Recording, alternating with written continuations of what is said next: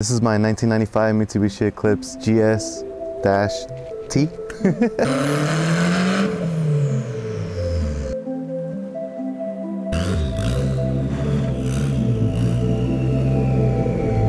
I've owned this car for about 12 years. It basically all started when my dad actually got this car from a neighbor, and I ended up watching the Fast and the Furious era, the first one, and I noticed that the main character or main car in that movie is an Eclipse. I'm like, oh, like my dad has that car. Around that time it was a Ricer era. My dad had a little bit of knowledge of how to work on a car, so he would help me work or do maintenance on this car. The whole Need for Speed came out, and I noticed that the Eclipse was in it too, so I was like, oh my gosh. Like during my high school year is when my dad would let me drive the car to school whenever he was home from work. And mind you, the car wasn't OEM back then, but it had a wing on it that my dad put on. It had a front bumper that my dad put on. That was the era that time.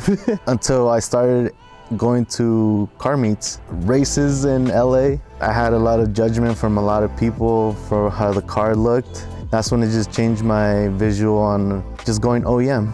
A coincidence, it's a 95 and I'm born 95, so my dad was like, you need this car, like this is your car. So then I started pursuing just building this car ever since the day that I graduated, that my dad gave me the car. I went to UTI, Universal Technical Institute in Rancho Cucamonga. I started doing the BMW training for like 4 months that I did it and graduated. But of course, I couldn't go into any dealership because I had a heavy foot at the time. The car was green.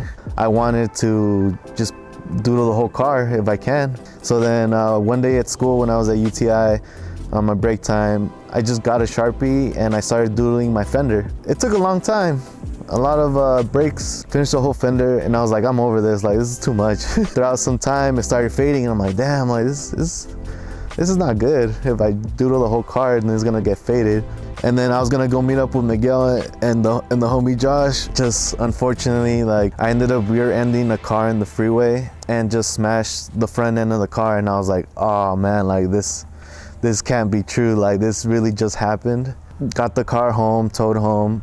It was gonna get impounded because it was on the side of the freeway, but luckily I had a friend who did towing and actually towed my car out of the freeway. I looked at what was wrong with it, and for some luck, like it was only the front bar that connects the bumper to it that was just smashed in. Went to the junkyard, got myself another bar for the front, skeletonized it in there, Frankensteined it. Then we ended up going to mod, and at mod I got a lot of good feedback on it, and the car looked awesome and I thought it looked great. But I feel like it still needed a little bit more. I'm like, I needed the car to be one color instead of just plastic dip and green. I ended up painting the whole car black rattle can. So we ended up doing the whole car in gold Sharpie. And then this time I thought ahead of actually putting some clear coat on it, rattle can clear coat. And then the car looked amazing because then at that time I actually got these wheels to go with it. So it all fit perfectly, and then on top of that, I upgraded to airbags on the car. So now we have a car that's gold Sharpie doodles on these wheels, lowered, slammed on airbags. Like, oh my God, like I thought that was like the greatest accomplishment I've done to the car. And I was like, I have my own place now. I have room to do more stuff to the car. So then I'm like, you know what? Like this is around COVID time, and I was like, I want to learn to paint now. Like I want to like paint a car now. So what's the best thing to practice on is on your own stuff. So then I'm like, you know what, like I'm gonna do it. I'm gonna paint the Judy the Big Booty, just sanding the doodles away. I was like, damn, like maybe one day like I'll do this again. And then just shooting the color, and I was like, damn, like this is legit, like this is real, like this is happening. And yeah, and then that's when the car became blue, and the carbon looked amazing on it. So the DSM headquarters, this originated not only just here, but honestly wherever where me, Monkey, and Miguel were always at. It was always all DSMs all together. We ended up making this place the DSM headquarters now, because when you come around this block, like you see all these normal cars, and then you see DSMs, you're like, what? The only reason why I lean over more on this 428 platform versus the 4G63, I've had friends that they've had the 4G63 and they go through even more headaches than what a 428 gives you, and I'm like, I really don't want to dip my cookie in that. Might want to do an Evo swap on this one just to get familiarized with the 4G63. 8 pounds of boost is fun. It's a little pull.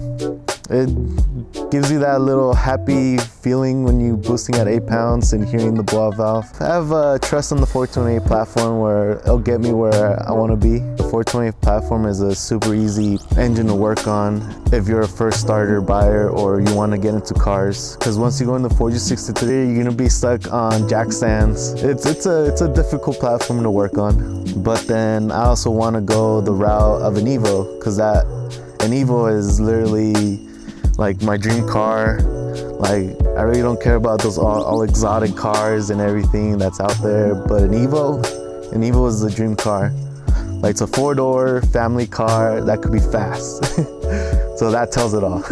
Okay, so I got a front lip, I got clear white side markers, I got a VIS carbon hood, carbonetics fender flares, rear diffuser made by a buddy of mine in Texas, EDM tail lights, centerpiece, side skirt extensions. So as far as interior goes, carbon fiber door panel, carbon fiber pillars, airbag delete, NRG quick release with the sparkle steering wheel on it, 2 gauges, they're AM, a double DIN radio, airbag switches, because this car used to be on bags, harness bar in the back, some Crow harness belts, OEM dash protector cover because I got annoyed from it cracking, and of course I can't forget the Miguel DSM air freshener hanging on my mirror. Turbonetics turbo with the star manifold, tail wastegate, turbo smart blow-off valve with custom intercooler piping, an OBX FMU. I got polyurethane solid mounts. I got an upgraded fuel pump on a Walbro 255 in the back,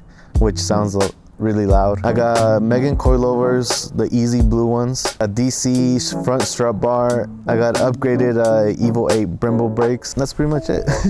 Well, this is my 95 Mitsubishi Eclipse, and my name is Lazy, and see you guys on the next one.